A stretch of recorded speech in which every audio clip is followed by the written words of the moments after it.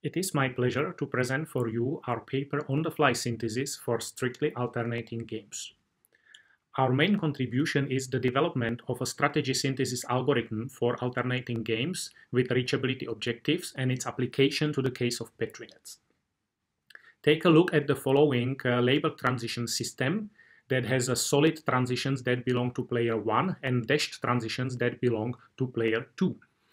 The objective of player 1 is starting from S0 to reach the goal state S4, and player 2 tries to prevent this from happening. And the players take turns in playing the game.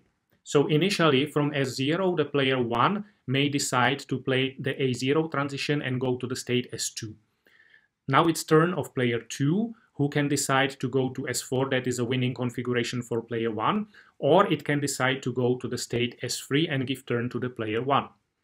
In the state S3, player 1 does not have any enabled transition, so it can decide to simply idle and give turn to player 2. Player 2 is now forced to take the U4 transition, which is the only one, and end up in the state S5. Now the player 1 can decide to idle again and not to take the A2 transition and give turn to the player 2. And player 2 does not have this possibility. When it has an enabled transition, it has to take it. And that will bring us to the state S4 that is winning for player 1.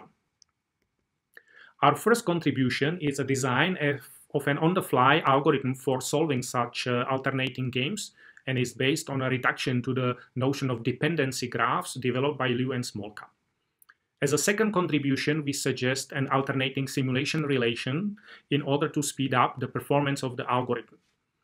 The definition is given here, and the main key result is that if a state Si is winning and Si is simulated by the state S'I, then S'I must be also a winning state in the game, which introduces some sort of monotonicity property that we take advantage of. Then we apply this theory to the case of Petri Nets, where the transitions in Petri Nets are naturally split between player 1 and player 2. And as a first result, we show that the synthesis problem for Petri Net games is undecidable. However, the termination of the algorithm is guaranteed for bounded nets. Next, we suggest a syntactic-based alternating simulation relation for Petri Nets that can moreover be computed in a linear time. And we demonstrate that there are nets where the notion of this alternating simulation relation allows us to find an answer even for unbounded nets, whereas without it, the algorithm would never terminate.